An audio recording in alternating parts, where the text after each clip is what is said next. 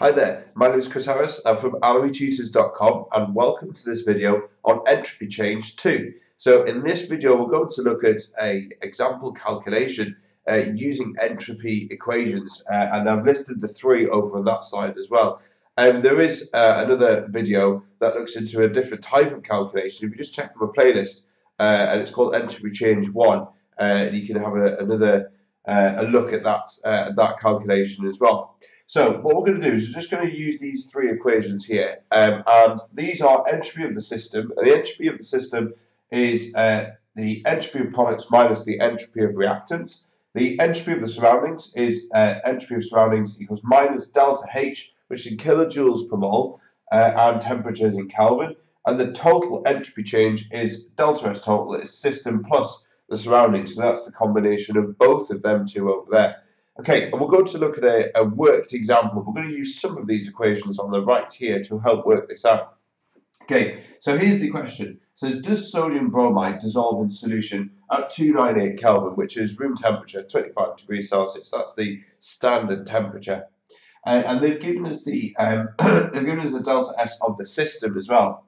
Then the delta S of the system is 55 joules per Kelvin per mole. So the system bit, we don't actually need to work out there because they've given us that number, but we do need to use the other two equations. So when we're asking if this will dissolve, we're looking for an entropy value that is positive, and this is the total entropy value that we need to work out. So you can see here that we've got the total entropy is system plus surroundings. Now we know the entropy of the system, we don't know the entropy of the surroundings, so that's what we'll have to work out first. So we're going to write this in.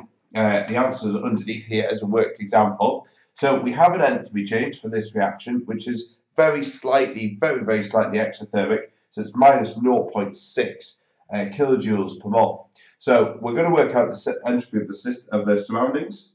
So we're going to put delta S surroundings.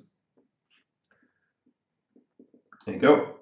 And that's going to equal minus, and this is delta H, which is minus 0.6, but this is in kilojoules per mole. Now we need to get ours into joules per Kelvin per mole because that's the units for entropy. So we need to multiply this by 1,000 to get it into joules. So I'm just going to put times by 10 to the 3 on the end there, and that tells us that we've multiplied it by 1,000 to get it into joules. Really important that you do that.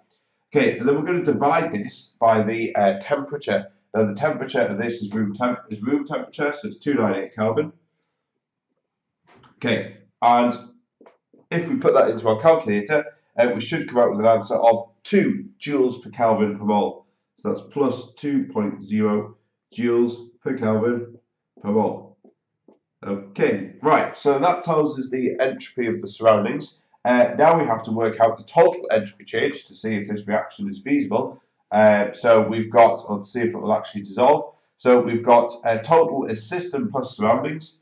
So I'll put this here, delta S total, there we go, and that will equal system, which is 55.0, plus the surroundings, which is 2.0, and that will equal 57, so plus 57.0 joules per Kelvin per mole.